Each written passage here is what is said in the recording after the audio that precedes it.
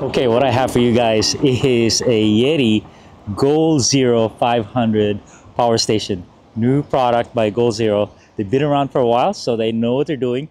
They have kind of a useful, handy little thing that's affordable. They have a 300, a 500, and a 700.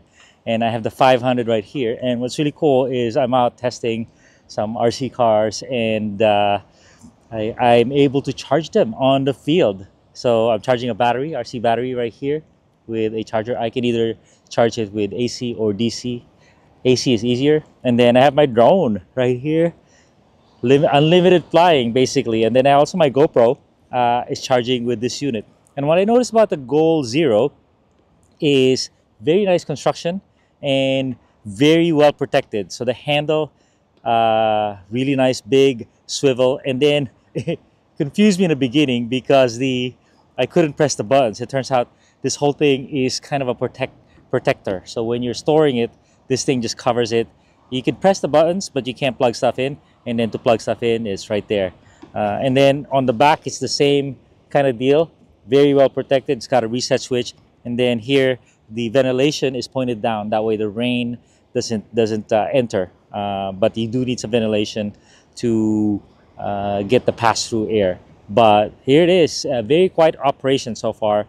And I'm gonna give it some torture test and let you guys know how it fares according to claims. And here is a really handy solar unit of theirs, and right here, and ooh, nice construction. So we'll see how this goes.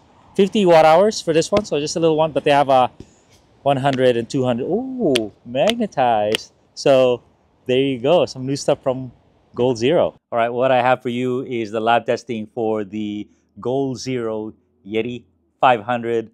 Right here, I had it out on the field, had a lot of fun with it. Very rugged, this thing. So metal construction, American company based in Utah.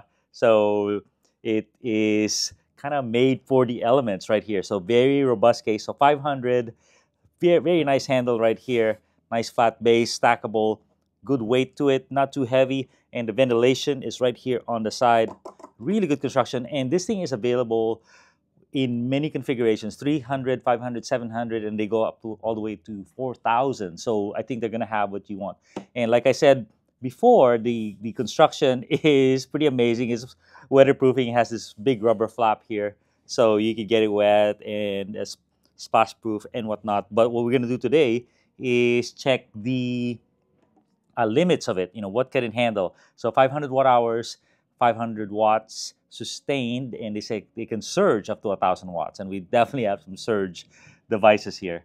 And we'll see how it handles it and how it protects itself. But the on-off switch is kind of unfortunate because it's inconvenient. I always have to reach back there, and it has a cover.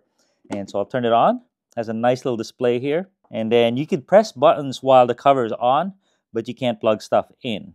So it has info. You can scroll through different data fields that it has. And then, what is this one? Pair. Oh, you can pair it to a Bluetooth app. I do have the app. I'll show you in a second. And let's see, USB. Turn on USB and turn on AC.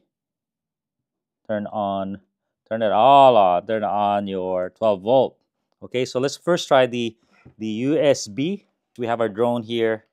It's fully charged, so we're going to charge the controller.